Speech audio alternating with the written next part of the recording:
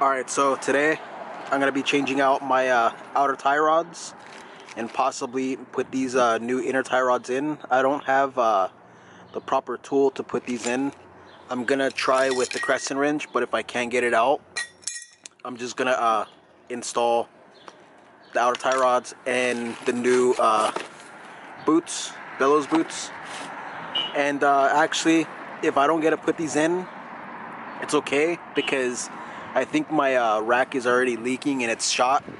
So instead of renting a tool or buying a $100 tool to install these, I could just put these in. It'll last me a while, put some tires on there until I change the rack later on.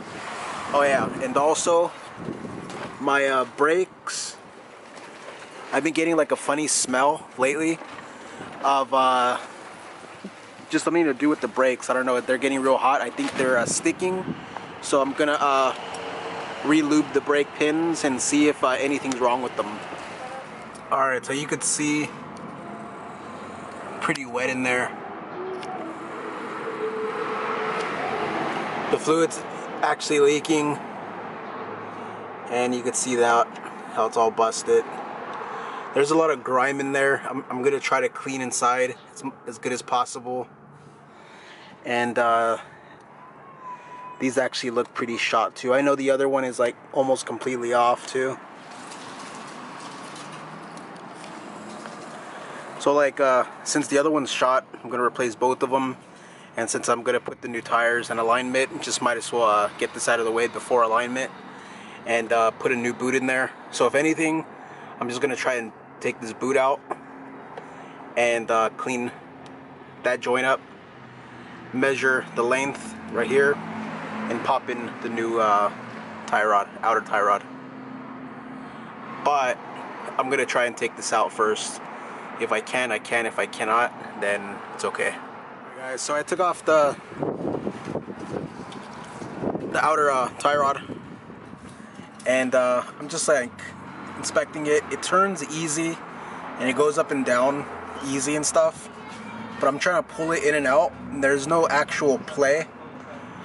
I mean, it's looser than it should be, but there's no play. So therefore, so I'm trying to pull it.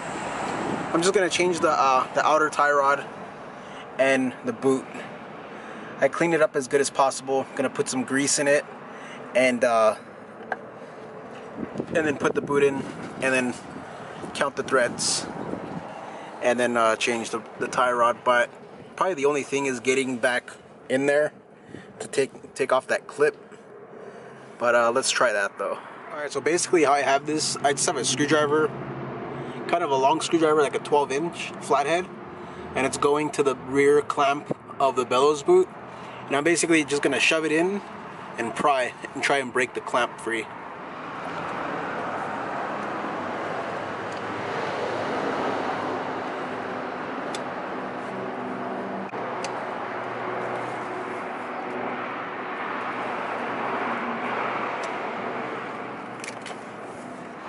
Alright guys, so to be completely honest, I've been going at this for about 10 or 15 minutes, and I basically have to cut the boot out to gain better access, and you can see that little air hose right there.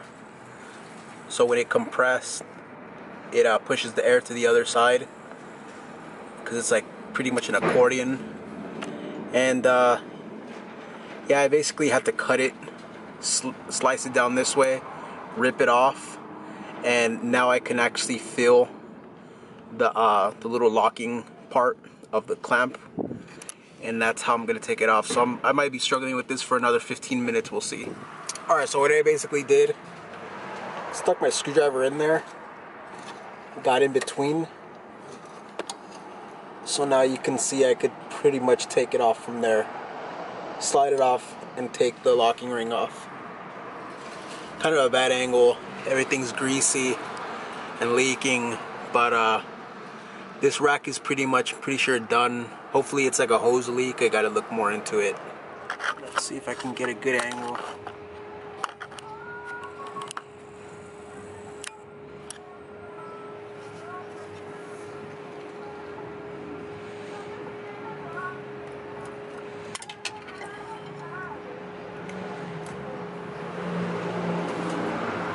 And there's the ring right there. There you have it. There's a locking ring. And there's the rest of the boot. Now I can take it off. You can also see right here, I finally found it. So that side was pretty shot too. Sorry for my grimy ass fingers, but yeah, that's the part that was leaking. And the other side is twice as shot too. So here's a good little comparison. Old one versus the new one. And yeah, it's gonna look like it's gonna work pretty good. The other side right here, it's right there. And now it's actually going in there and tightening this piece, which is gonna be kind of the hassle. I could probably get some needle nose or something and pinch that. We'll see. Alright, so after I counted the threads and checked out both of the tie rods, everything seems pretty good. Seems like an exact match. I cleaned that gear all the way back there. Just want to make sure you get all the grime out of there and everywhere basically. And then before I put this boot on, I'm gonna put a little grease in there, and yeah, it should be good. I managed to use this little factory clip that came off the original, and it fits on there pretty good. This one came with the zip tie, so probably just end up using this. But yeah, and then I still have to make sure that this little piece, I don't know if that's gonna focus. Yeah, that piece goes back in that little hose back there, and just connect it when it's done. Alright, so something I wanted to point out, which is kind of strange. I added my grease. Let's see if I can get a good clip. I don't know why this camera doesn't focus, but yeah, I added my grease to it, and it actually tightened up. Like before, it'll just go and then just drop, but now it seemed like ever since I put fresh grease in there, it tightened up. Putting a little grease inside here just so it'll slip on a little bit better. So now I've got that. The tube is on this side for this, so alright. Put that on there.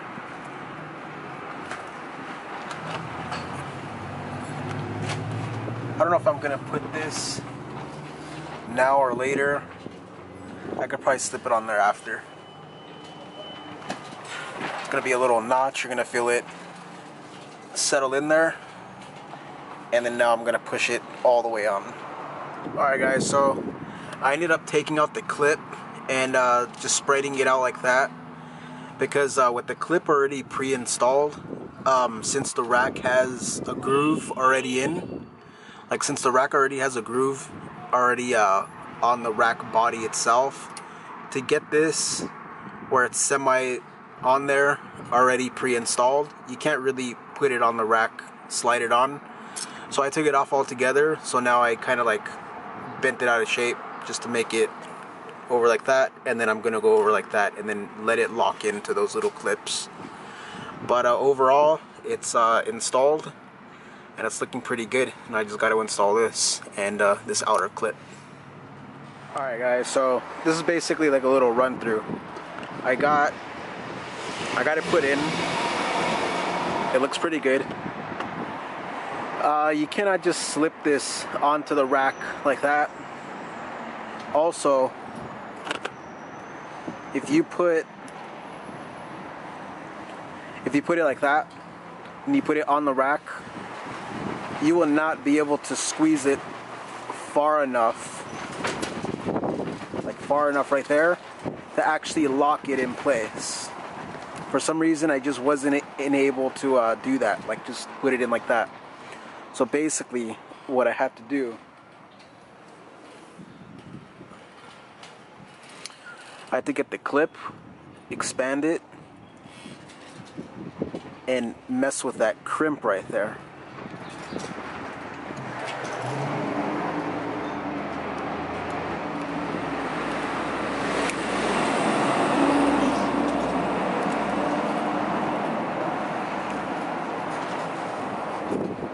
just like that.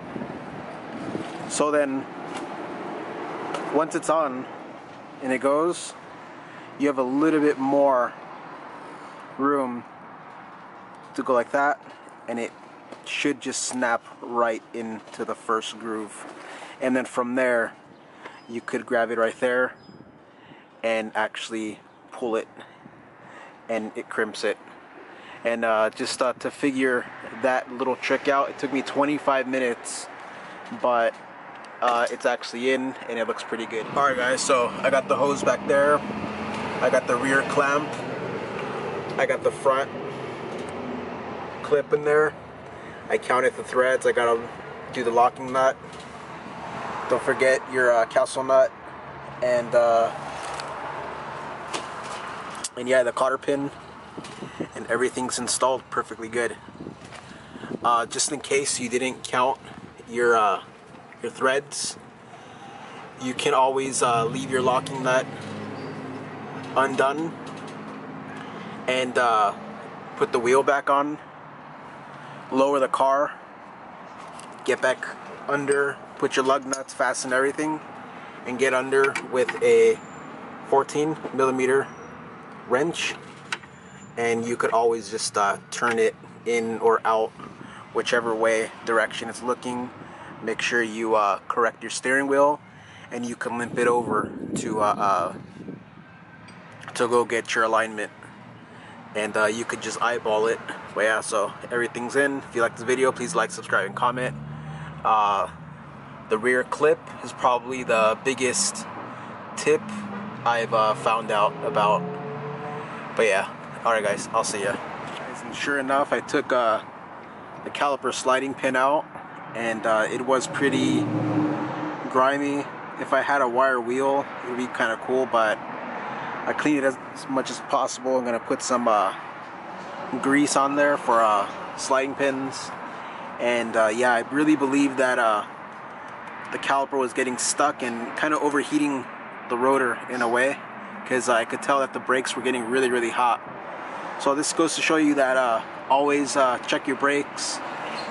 And yeah, and I kind of noticed whenever you're on the highway a lot more, you actually tend to press the brake pedal for longer periods of times, which actually heat up the brakes even more than if it's stop and go. Because when it's stop and go, it kind of has time to cool down in between.